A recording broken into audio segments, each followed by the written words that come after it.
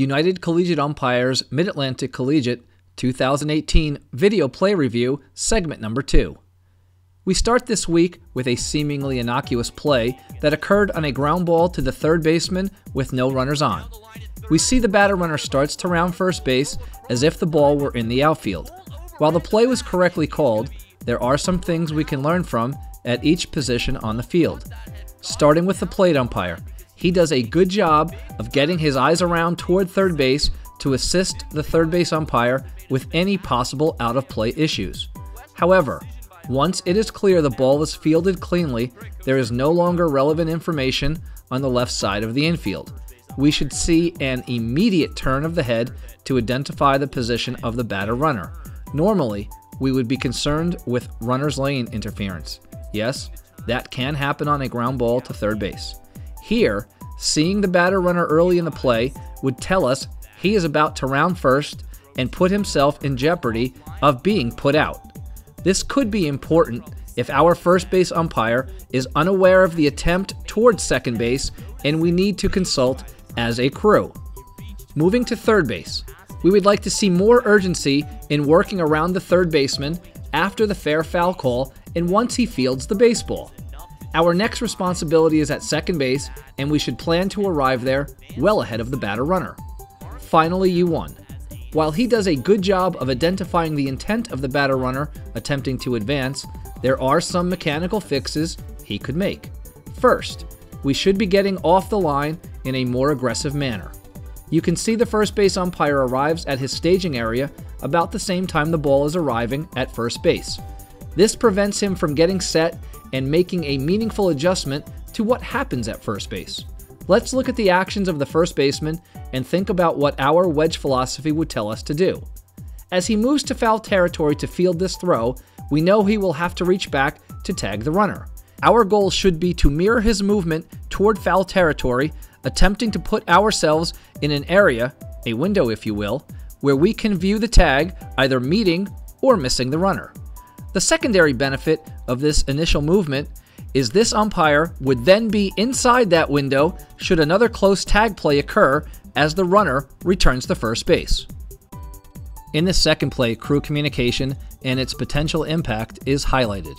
As the first base umpire, when presented with a decision to go out or not on a fly ball, it is important to communicate to your plate umpire your intentions, especially when they might be outside the norm of our mechanic standards. In this play, U1 takes a fast-developing line drive to a diving right fielder by immediately turning his back to the infield and locking down on the ball. When the ball is not caught, U1 remains in rotation and began heading towards the plate for his next responsibility. Although an argument can be made for simply going out on this ball, U1's attempt to take the catch in this manner and stay in rotation shows good instincts for the three-man system and is an acceptable way to handle this play. To more clearly indicate his intentions, a simple stop sign hand to the plate umpire as he turned to watch the ball would have clearly said to the plate umpire, "I am taking this ball, but I am also going to stay in rotation." That would clearly tell the plate umpire his only responsibility on this play is the touch of first base and subsequently any play on the batter runner at third base. This allows the plate umpire to temper and time his movements towards the touch of first in a manner that allows him to get to third and plenty of time for a potential play. Remember, if the first base umpire goes out here, the plate umpire has any play back into first, and U3 assumes responsibility for the batter runner at both second and third base. It is clear the plate umpire was stuck trying to decipher the first base umpire's movements and, as a result, got caught too far towards first base.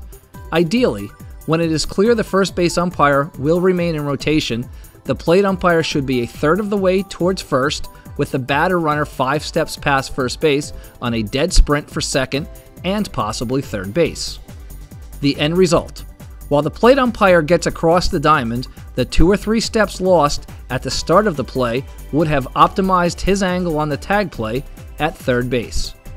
We preach umpire communication, and at times that lends itself to a number of unnecessary hand motions and yelling, but there are a few key moments, this being one of them, where a simple hand motion can set the crew in line and give them a direction for success throughout the play.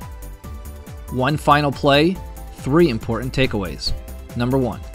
As U3 in this situation, once you identify a pop-up between third and home plate may come back fair and you have ensured the plate umpire has located the ball, it is appropriate to move across the diamond towards second base and leave the plate umpire to administer both the fair foul and catch no catch.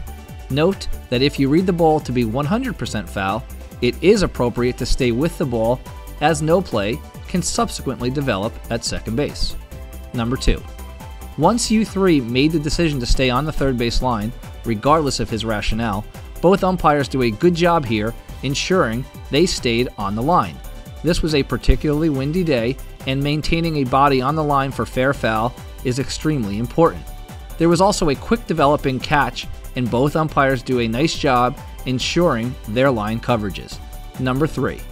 U1 does an excellent job reading U3's movements and slashes inside to take the batter runner to second base if, in fact, the ball did come back fair.